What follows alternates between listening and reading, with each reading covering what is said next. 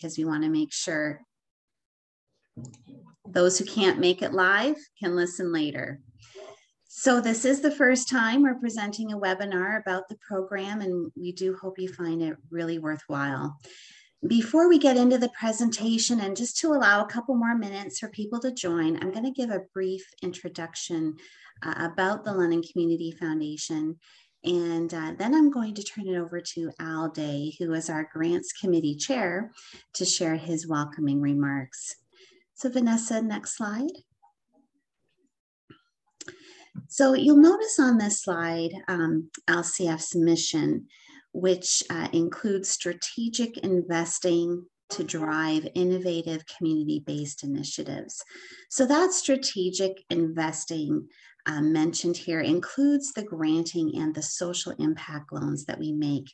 And those initiatives include those supported through the Community Vitality Program. So just to give you a scope, an idea of the scope of our investing, in 2020, we made over 600 grants valued at $4.2 million to about 230 registered charitable organizations in the London and Middlesex region. 1 million of that was allocated through the Community Vitality Grant Program. On the social impact side, as of the end of 2020, we've cumulatively made almost $11.5 million worth of loans, and that's even grown since 2021. Our fiscal year ends December 31st, so those 2021 numbers are still being calculated and finalized. Vanessa, can we move to the next? Okay, so I'm now pleased to introduce Mr. Al Day. Al is of the Turtle Clan, and his Oneida name is Loda Hawit. Currently, he sits as Sunasus, one of 9 traditional chiefs of the Oneida Nation Council of Chiefs. He has been married to partner Laurel for 54 years and is the father of Paul and Brian, and has resided at the Oneida settlement since birth. Al retired in 2007, and he rejoined the workforce in 2008, and he is currently the executive director of Namarind Friendship Center and has been since 2011. And under his leadership, Namarind has grown substantially in staff and programming and has entered into a number of agreements, including with the City of London, the Children's Aid Society of London and Middlesex, and the Thames Valley District School Board. Al has been an involved member of the Oneida community in sports and community service organizations, including over 50 years in leadership positions. He has represented Oneida and Namarind on numerous boards and agencies. Al was instrumental in the establishment of a number of regional and local organizations whose goals are to contribute to the well-being of Indigenous peoples. He has served as a policy analyst for Indigenous organizations in the US and Canada, and has participated in negotiations with federal, provincial, and state governments in both Canada and the US. With respect to London Community Foundation, Al was asked to join the Back to the River Committee in 2016. Following this, he was invited to sit on the Grants Committee, and in 2019, he joined the Board of Directors. LCF is honored to continue to have Al on its board, and that this year he is beginning his term as chair of the Grants Committee. So Al, I'll turn it over to you to officially open our webinar. Thank you, Lori. Well, welcome everybody. And I'm just going to say a couple of words in my language. So what I said was just to welcome everybody. I hope everybody is doing good. And I told you my name is Linda Witt, and I'm a Turtle Clan member. Normally, what we've been doing lately is, as part of my contribution to both the Grants Committee and the Board of Directors, is to put together a opening land acknowledgement. And it's not the same as what's been, you probably have heard, if you've heard it, our traditional process in Oneida and Haudenosaunee country is to give thanks to all parts of creation. So I'm not going to go through that, but I've sat through openings where at minimum, or at least it's been 2 times, been an hour each time. So that's a long time. So obviously we're not going to do that today. So welcome again, everybody. I just want to let everybody know that ideally, you know, we're going to get past this pandemic we're currently in, and we're going to have more face-to-face meetings. But we understand that you know, the current situation has been a stressful time, and ideally, as we roll forward, maybe by the time you actually get to do presentations to the committee, you're going to be doing it in person. But one of the challenges, of course, is putting together proposals that are based on virtual as well as written information. So I encourage you to take the time that you need to put them together. And ideally, you'll be I guess being considered for a grant. One of the things I want to let you know that I've learned since I've been part of the London Community Foundation is that there are many, many exciting, innovative things that are going on in London. And I'm sure each and every one of you have that same thought in mind that your proposal is going to do that. So I encourage you to you know, again, put your best mind forward to do that. And the only thing I'd say is, in the end, as Laurie mentioned, there are multiple grants that have been given out by the Community Foundation, and hopefully that not everybody can be successful, but you know, part of that whole process is going through it. And again, thank you for your time and interest, and I'll turn it back to the staff and I'll take you through the presentation. So thank you very much. Yawanko. Thank you, Al, for those very kind words. So we're going to move to the agenda so that you have an idea of what we're going to cover today. And it's essentially, we're going to review the information that's presented in the applicant guide, which, by the way, new for 2022, it's also available in French. So we're hoping that we can equip you to put your strongest proposal forward should you decide to submit.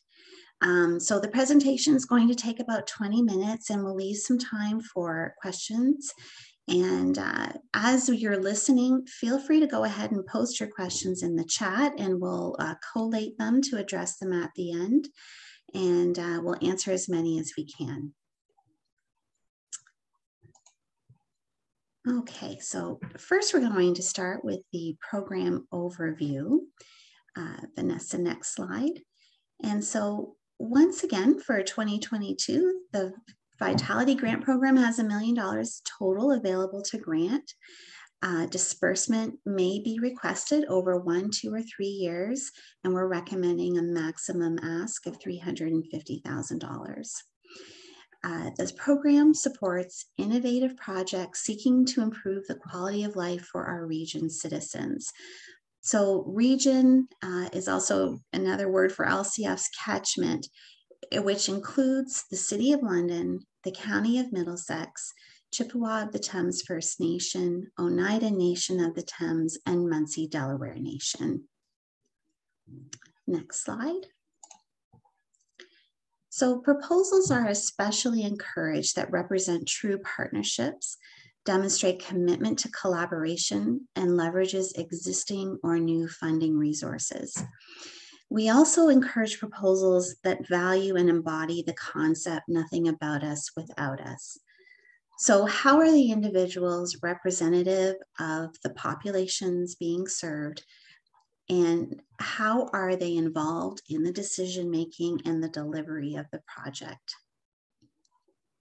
So the Vitality Program is one of the main ways that LCF actively responds to its vital signs report. And I'm going to share a little bit about that next. So the United Nations Sustainable Development Goals, the SDGs, are a global framework and plan to achieve a better and more sustainable future for all. The SDGs are strongly aligned with LCF's vital signs issue areas.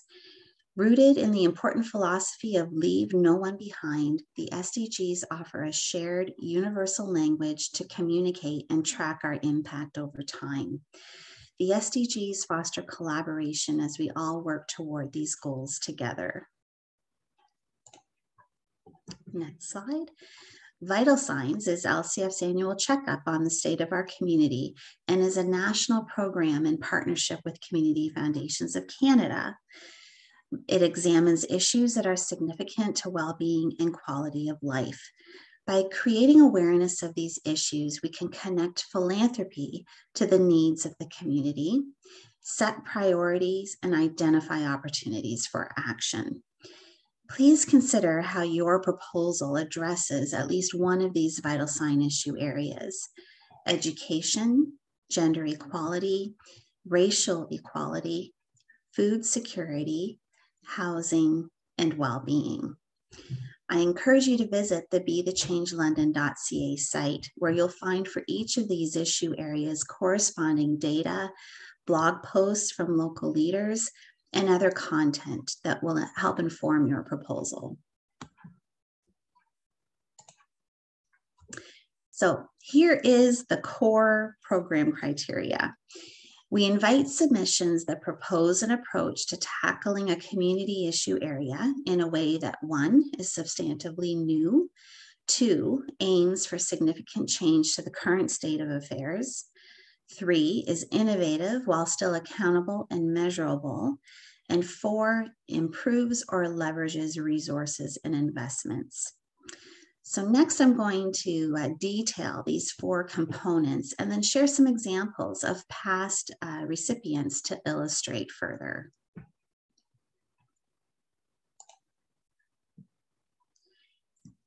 So the number 1 criteria was substantively new. So what does that mean? Maybe it's a new approach to an issue for our community that we haven't experienced here before. Or maybe it's a different way of thinking about an issue and its causes and impacts in ways we've not thought of in our community.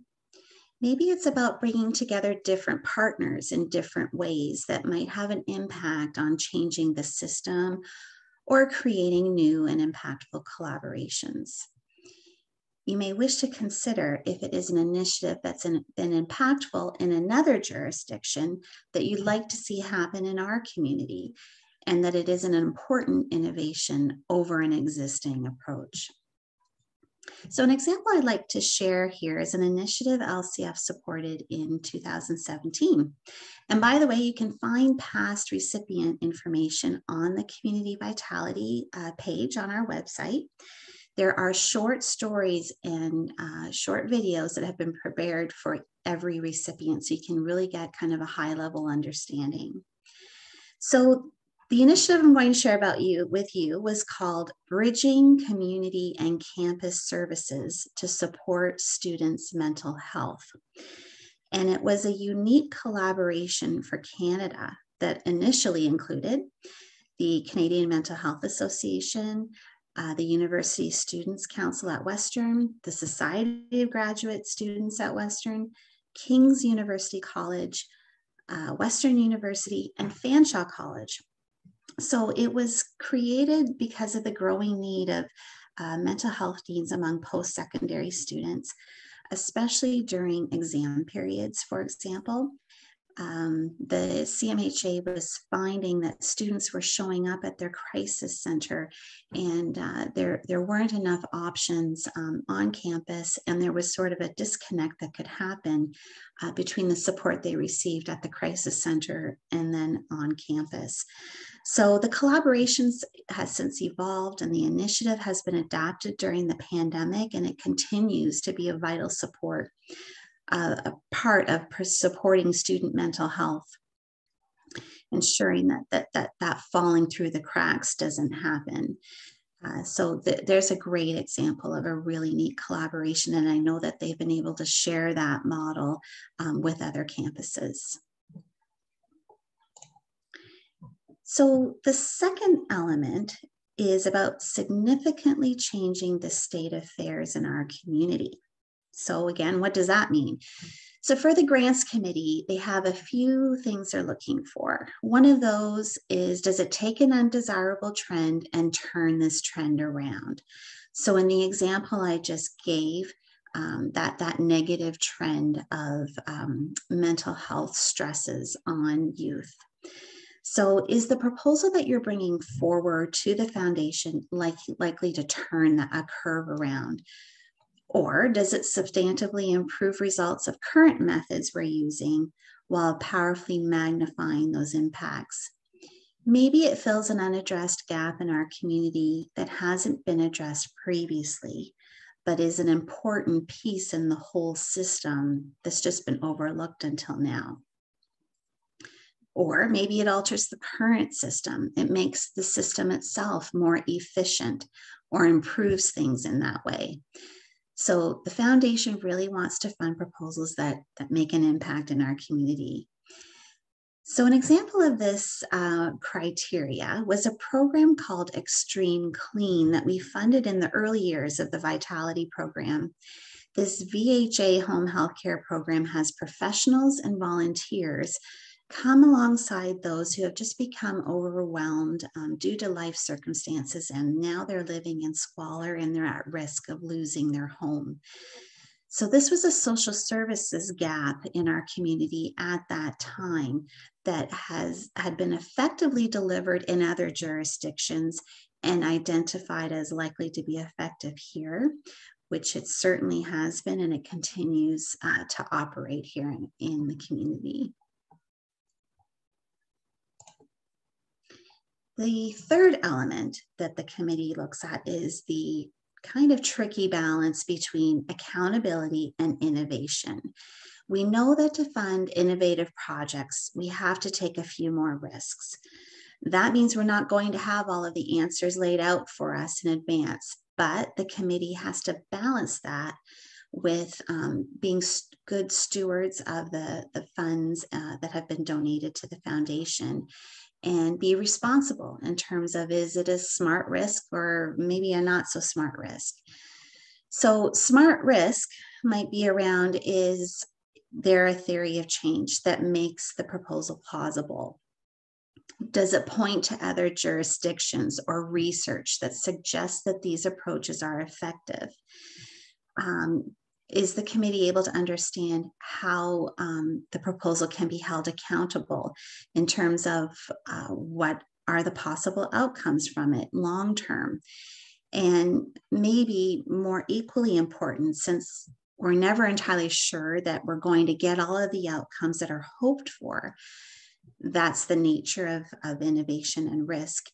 Can we understand how to hold the proposal accountable along the way? What are some milestones or process indicators? When should we see some results? Those things are really helpful to the committee understanding, balancing this desire for risk and innovation tempered by accountability. And finally, you can help by demonstrating your capacity to actually achieve the idea. It's one thing to have a fabulous idea, but sometimes around the committee table, there's questions around, is this the right collection of resources, people, expertise, knowledge, experience that can actually make this happen? Think about what you can do to help them understand that. If you come with a partnership, think about the key elements such as resources, expertise that would make the proposal more plausible and demonstrate a likelihood that it is doable.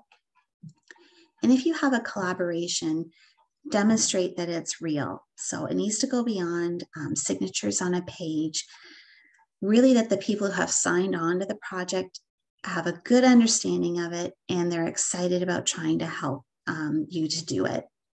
That's very important. So in the end, we're looking at you to help LCF understand the proposal's capacity, the competence of the people putting the idea forward, and the commitment to making the change happen. Those are proposals that really intrigue the committee. So an example of a past recipient that strongly illustrates this particular criteria is an initiative funded in 2018, and it's called the London Community Dental Alliance Low Cost Dental Clinic. Clinics like this had been established in other jurisdictions but our community didn't have one. We did have some dental programs, but not a clinic like this. So the Alliance members that came together were those who were involved in and had understanding of the local local landscape for dental services and the great need for affordable and accessible dental care. When they brought their proposal forward, they had projections around the number of patients that could be treated once it was up and running, and what that might mean, for example, in diverting people from the ER, or the difference it could make in restoring their health and confidence in themselves to pursue employment opportunities.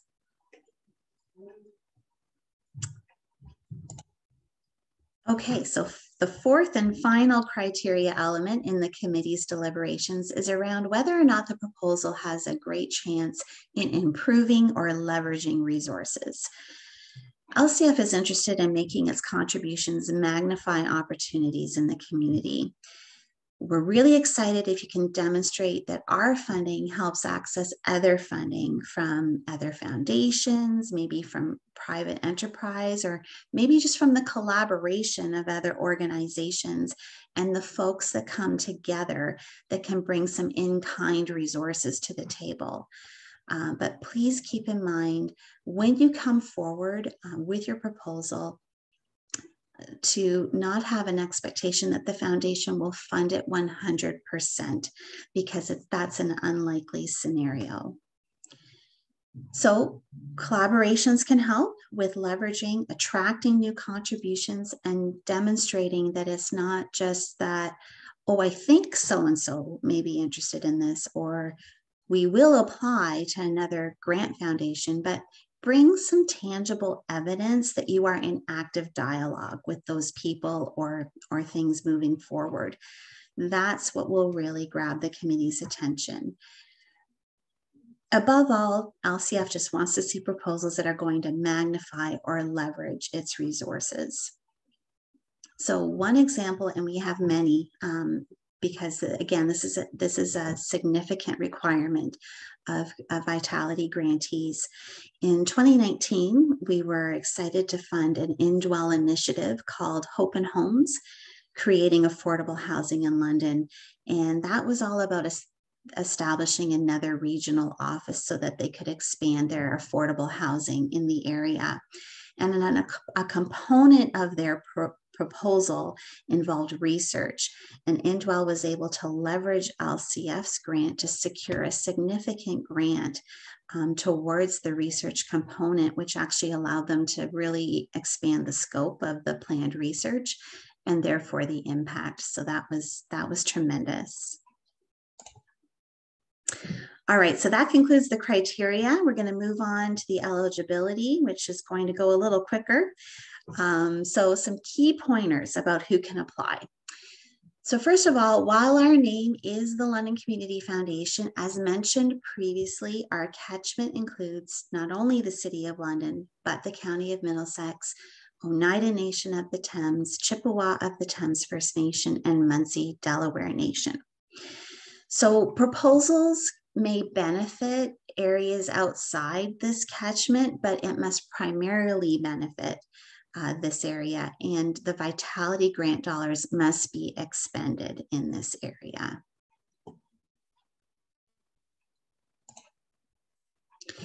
And although there may be 2 or more applicants applying together for support of a proposal, there must be a qualified donee applicant.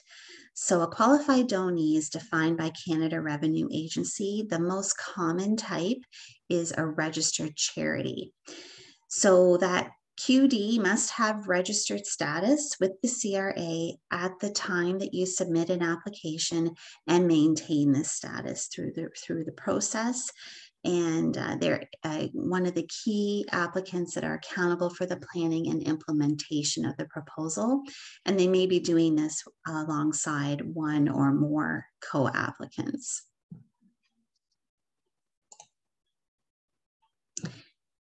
So again, LCF encourages proponents to identify partnerships that are complementary and true. Be sure that each understands their commitment, what it entails, and how it will occur.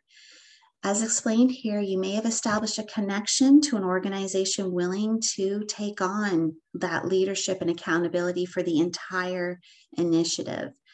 This is considered a co-applicant, and it certainly does demonstrate a deep level of collaboration. Partners are defined as those who are contributing toward a specific aspect or aspects of the project. And finally, ineligible applicants include LCF employees and immediate family, and proposals for funding of an initiative that's received a grant in the past are ineligible.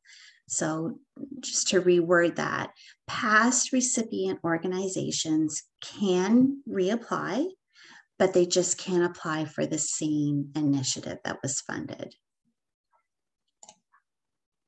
All right, so last but not least, I'll review some of the application logistics.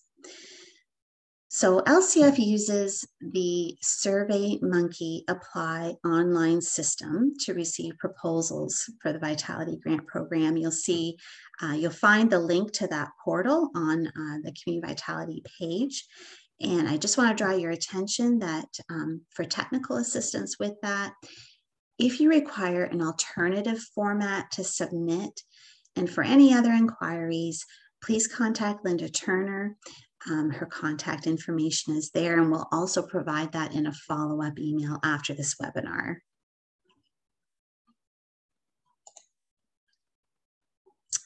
Okay, so I'm just going to review kind of the overall, how the cycle unfolds. So there are 3 review stages, and this outlines how your submission may progress. For those who have applied in the past, please note that changes have been made for 2022. We're really hoping that it's going to streamline the experience for proponents. So the first stage, which is really the one that you want to focus on right now, requires you to submit a letter of intent, and it's due February 17th at 2 p.m. Using the online system. The Grants Committee reviews those letters, and by mid-March, they'll invite a selection of the proponents to the second stage, which involves completing an in-depth application, and that's due May 3rd. And then those will be reviewed by the committee, and a selection of proponents will be invited to present their project in an interview with the committee, and those will take place in early June. And at the conclusion of the interviews, the committee will deliberate and select those to recommend for funding to the LCF board. And so once all is approved and a grant agreement is in place, funding will be released in the fall. All right, so I'm just going to detail a little bit more about that first stage, that letter of intent. So again, you may request a grant up to $350,000, and that may be composed of 50%, up to 50% for capital expenses, which are costs directly related to the proposal's program or objective. So I just want to explain or give you an example of a past recipient. So the Boys and Girls Club had an initiative that was all about serving youth more, and they wanted to provide more programming opportunities, and they required music instruments and some recording studio equipment. So that was allowed because it was part of the bigger effort of providing youth with skill building opportunities. So when it comes to you're ready to enter your application onto the portal, you'll notice that there are 2 tasks for you to complete. So first is the organizational profile. So just tell us about you, and then the actual letter of intent. And you can find the questions for both of these tasks at the end of the applicant guide. So if you want to do some planning ahead, you can do that. But the portal certainly allows you to save and continue later. So you can do that as many times as you wish. And just note that the letter of intent does require to be on letterhead and have leadership signatures.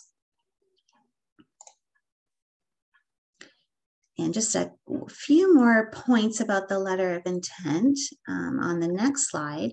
So it can only be 2 pages in length, and it needs to describe what the project is about and what issues it addresses. It needs to list the benefits of completing the project, describe how the project will be carried out, who else will be involved, and what are their roles. So include the community members you serve and how your project has nothing about us without us in its concept. Describe why the proponents have the capacity to undertake this proposal and achieve the outcomes identified.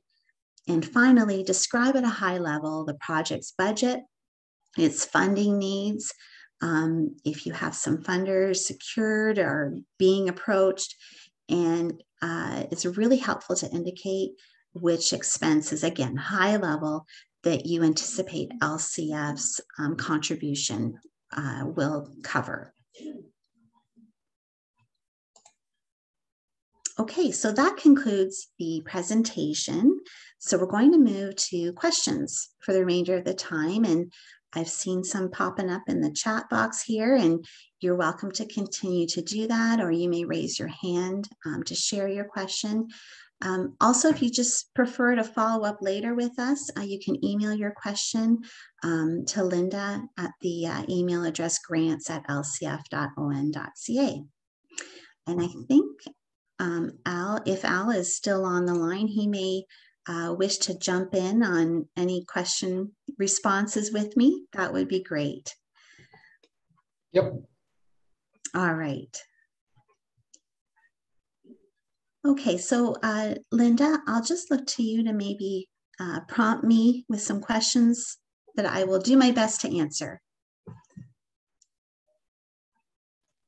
I don't really see a lot of questions up here yet, Lori. And I'm not sure how I see if somebody's hand is coming up because it's such a big screen, but somebody wanted to know, do we require all of the program criteria to be addressed in the 2-page letter, or is that in the in-depth application if folks are invited to it? Yes, that's a great question. And I thought about that too when I was preparing the presentation. With that letter of intent, there's limited space for, first of all, for you to explain your plans, but then we also appreciate that it's also could be an early stage of developing your proposal. So you're not necessarily going to have all the answers to the questions that we're looking for. So addressing those points is important, but know that there's an understanding that things are in development. And that also is the reason why we kind of have the timeline that we do, that because it allows for you to further develop your proposal should it be moving through to the next stage. And then there was also more clarification on the need for a registered charitable organization to be involved in the request. Okay, yes, again, another great question.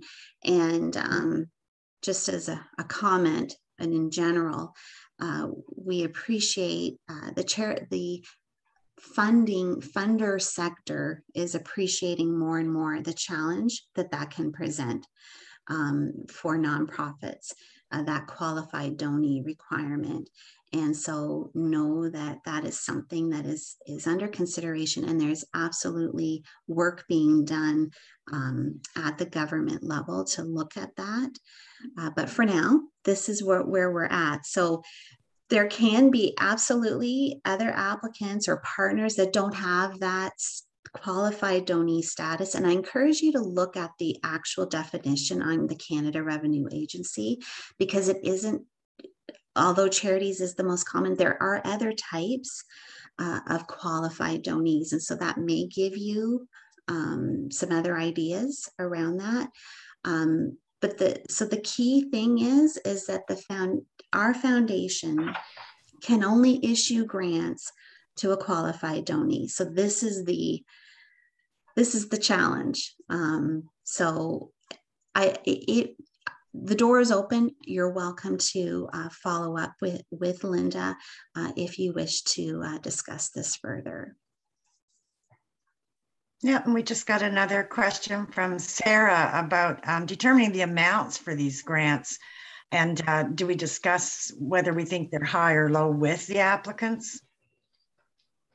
Okay, so yes, for sure. So I should note that the foundation does reserve the right to partially fund proposals, but we would do that in a conversation with the proponents. So we absolutely respect that the proponents have pulled together a budget considering like what is it going to take to do this in a way that's actually going to have the hoped for impact.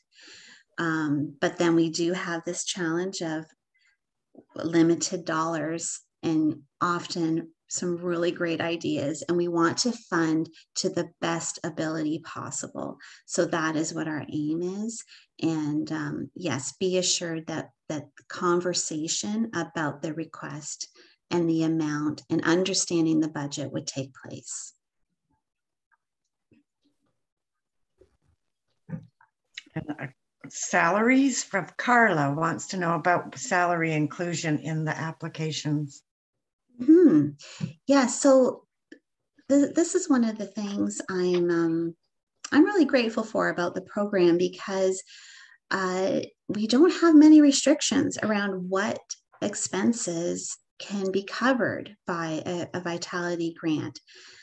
And you'll notice in the applicant guide, we do talk about salaries. So the intention around that is, yes, we will fund salaries. It needs to be clearly linked to the proposal. So when we don't, this program is not for operating dollars for what is already happening within an agency. It needs to be specifically for the project. And I think too, Lori, maybe we're not being clear enough about requiring co-applicants or requiring partners. A requirement, is it? So collaboration is a requirement. So at minimum, partners need to be involved in the proposal. Co-applicants are not a requirement, but as I mentioned, if there is a co-applicant, it is considered a stronger level of collaboration.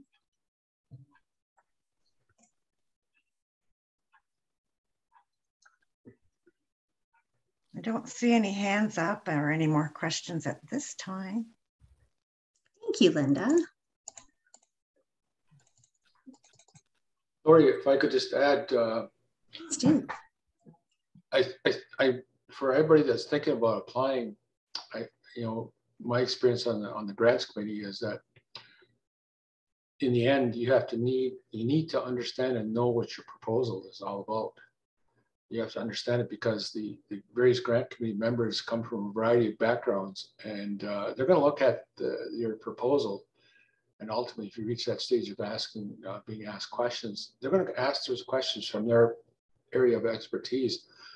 So again, it comes down to is how well you know the proposal and how prepared you are to think on your feet if required. So it's not to scare you off. You just need to know that you need to put some time and effort into thinking about what you're planning to do.